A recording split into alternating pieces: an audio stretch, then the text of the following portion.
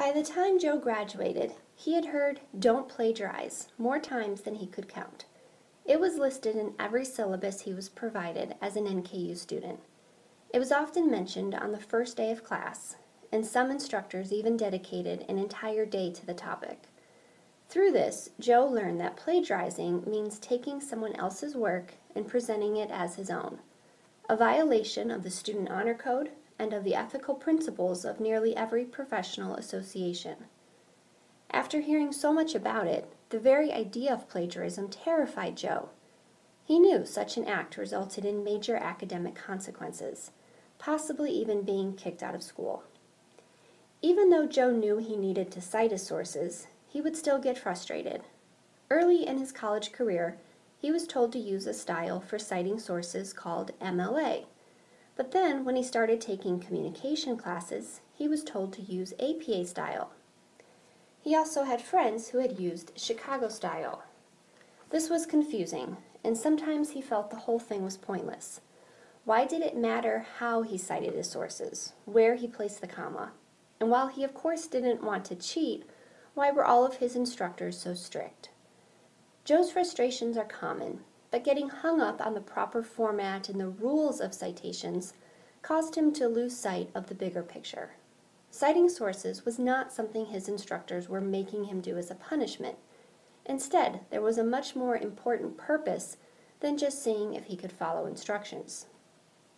To help him understand, a librarian suggested he consider his final product, whether it's a research paper, a press release, or a multimedia presentation, as one part of a much larger conversation.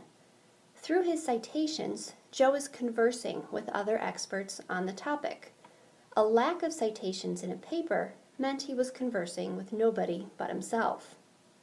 Further, each article, book, website, or piece of information Joe read is also just one very small part of a much larger conversation.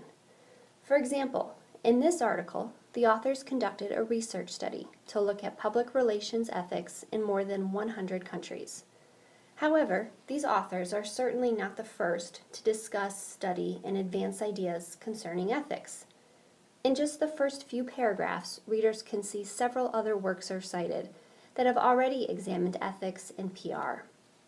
By incorporating and citing other work, the authors are not only acknowledging prior studies on the topic, but they are also having a conversation with these prior authors, and then adding their own voice to that conversation.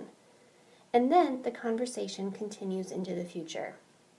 New authors will tackle this topic, and reference this study in their future work. In this way, many articles and authors are connected, and related works can be found simply by starting with one piece of information. The librarian explained to Joe that as a public relations major who is studying topics relevant to that field and creating information relevant to the field, he is joining in the conversation.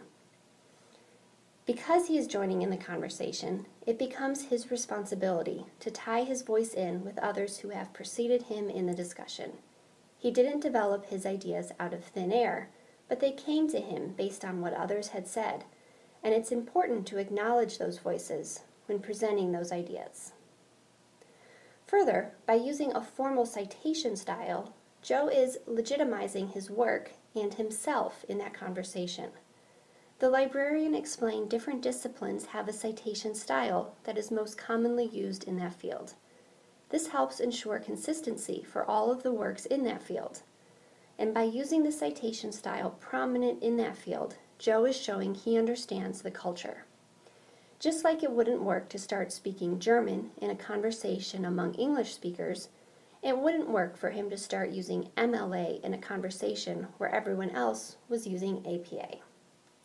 In summary, citing sources is not just about following rules, but it's an important part of engaging in the ongoing conversation on the topic.